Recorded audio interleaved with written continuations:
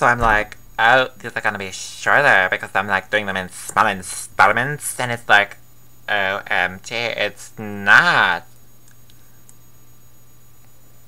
What? What? I feel like I said something, and I don't quite remember. Anyways, yeah, like I was saying, that I don't stab your eye out, Travis.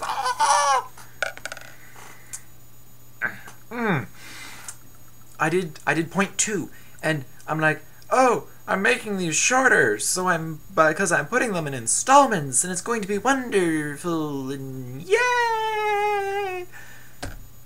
That was like 9 minutes and just about 20 seconds. I think it was like 16 or something. If you want to be technical. Sorry. So yeah. Anywho, I think I remember the rest. See, I've probably mentioned this before, but in last semester it was 7th hour, but in this semester, 6th hour, I'm a student assist to one of the Spanish teachers, Señorita Joaquin, if you're going to be like a Mexican, in my high school. And the poor lady, she's had a rough time lately. I think it was my freshman or sophomore year. She found out she had cancer and had to go and undergo chemo and the whole stuff. This year, she had a knee replacement not that long ago. And lately she's been having problems with the knee replacement. There's too much scar tissue. She can't bend the knee very far. So Thursday and Friday, she's going in to have the scar tissue removed. The poor lady, she's constantly in surgery. I feel bad for her. But I'm trying to make these shorter. So moving right along. 6th hour is a Spanish 2. And I help. Well, actually, I don't help out that much. I wish I would. But, you know, there's only so much she can, legally, I guess, let me do. So I grade papers from time to time. Mostly I sit in there and read or do homework. But it's better than the study halls where those were bleh. So yeah. Anyways, so she only has one Spanish 2, and that's 6th hour. So while she's gone Thursday and Friday, I'm guessing Thursday they're taking up the scar tissue, and Friday and the weekend is her recovery. She's actually very fast at recovery. She came back way sooner after her knee replacement than the sub, who'd also had a knee replacement before, thought she would. So she's an awesome lady. And she's amazing at Spanish. Anywho. So she knows that I'm in Spanish 4. That's one. I'm really good at Spanish. I'm not bragging, I'm just saying a fact. Okay, there's a little bragging there. I'm really good with language grammar stuff. Yeah, she knows that. And she knows I also intend on teaching the Magic 4. So, therefore, leading up to what I was trying to say the whole time, she is having moi. That's French for me, in case you don't know that. Alright, Spanish. What would it be? Ella está teniendo me a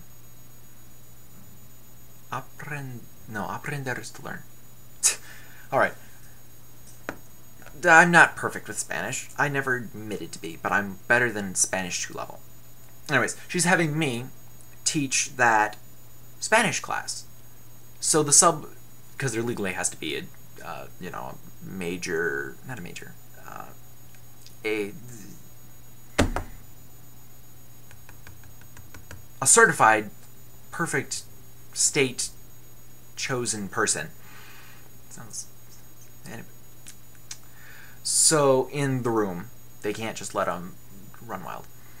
So, there'll be the sub there, but the sub won't really, they'll just sit in the back. And I will get a chance to try teaching the class. And she told me what she was going to have them doing was reviewing regular preterite conjugations of AR verbs. For those of you who know Spanish, well, that makes sense. For those of you who don't, there's no way to explain it without explaining Spanish. Yeah, so I think that she's told me basically what she wants me to do. She's giving me a little free rein. And she'll talk with me more some tomorrow, which is Wednesday. Thursday is day after tomorrow. And we'll make sure we're all on the same page, and then I'll have it all under control. And I'm thinking it should go well. My only real worry is overwhelming the poor people in Spanish. Because I do this at home. Because my mother knows un poquito de español. Y mi padre, él sabe más entonces mi madre de español.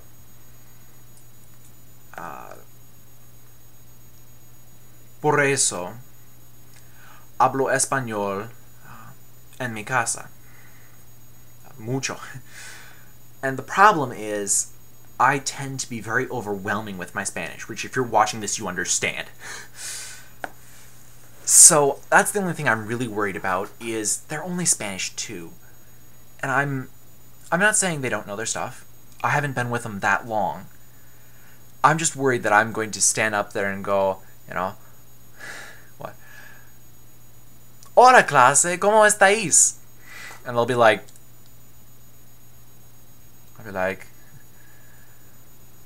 noticias de vuestras vidas? And they'll be like, and I really don't want that to happen.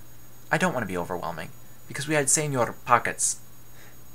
Anyone from Freeport High who took Spanish from Miss Walklin during the time she was gone knows who Senor Pockets is. I'm not going to say any more. I don't want to hurt his reputation. He's a nice guy. He just has a really, really different style of teaching. It's just very overwhelming. It's in your face. I mean, it's kind of funny. He throws in jokes. He tries to make it interesting. But he's just like right there teaching you Spanish. And it's not aggressive. It's just too much personality. You're sitting there trying to learn from him, and you're going, tone it down, please. Por favor. So, yeah, I just hope I don't end up being like Pockets. If I am, they'll call me Senor Scarf. Bufanda. And that's another bad habit I've picked up. I clack my teeth at the end of things. Okay, this is probably way gone over time, so I really hope it hasn't. I'm going to stop it right now, and if I have something more to say, there'll be a point 4. If not, oh well. If I don't, I love you all. Hello! Thank you for watching! I won't say that very often because it gets really annoying. Ta-ta!